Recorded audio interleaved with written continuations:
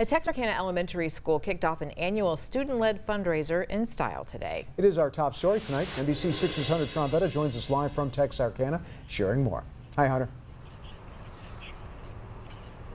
Good evening, Dan and Jackie. The Tiger Tracks fundraiser began today, which allows students at Morris Elementary to come up with ways to raise money for their school.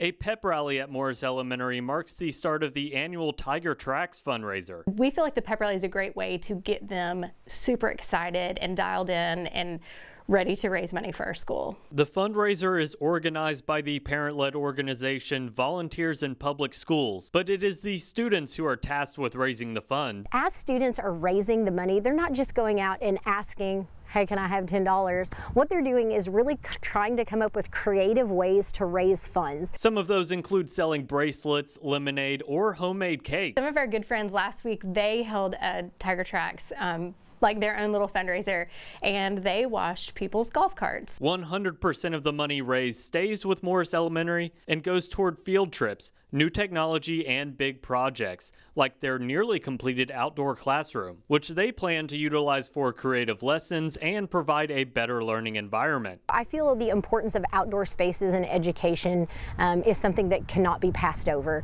Anytime our students get to be outside and stretch their legs and move and get sunlight, it really enhances learning. And they already have big plans on how to use the money from this year's fundraiser. And though it's not 100% yet, one of the items that we're really looking forward to funding this year is upgrading our outdoor PE area and possibly putting in full basketball, volleyball, pickleball courts.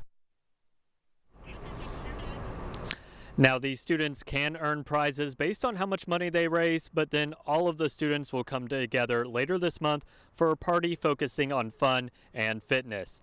Reporting live in Texarkana, Texas, Hunter Trombetta, NBC 6 News. Well, you can see how energized everybody is about that. Hunter, thanks so much.